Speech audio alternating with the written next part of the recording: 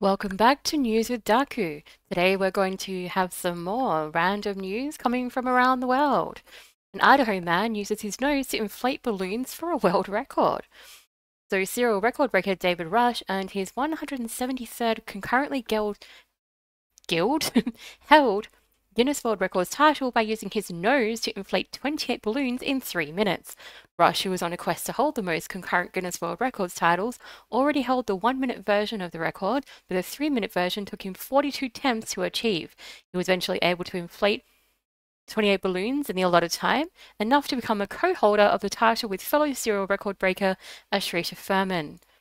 Man breaks his own world record for typing with his nose.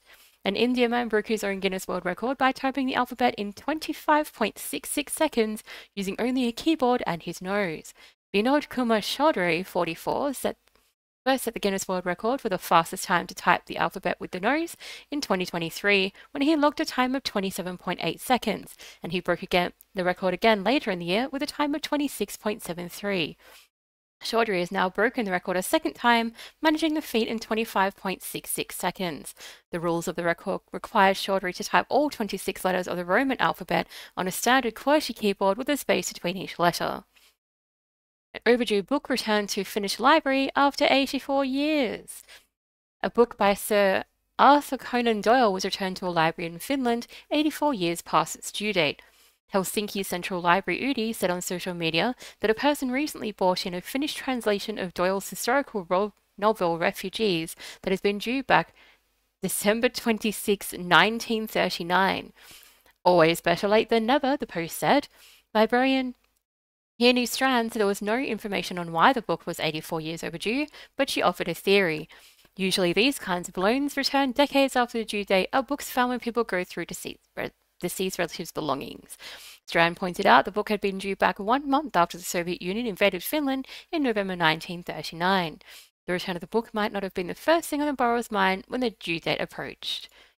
And finally, a bear steals a package of Oreos from a Californian home. A bear was caught on camera breaking into a California home and leaving with only one stolen item, a package of Oreo cookies. A video recorded in the Canyon Crest Drive area in Monrovia shows a bear entering the home through a window and exiting with a package of Oreos dangling from its mouth.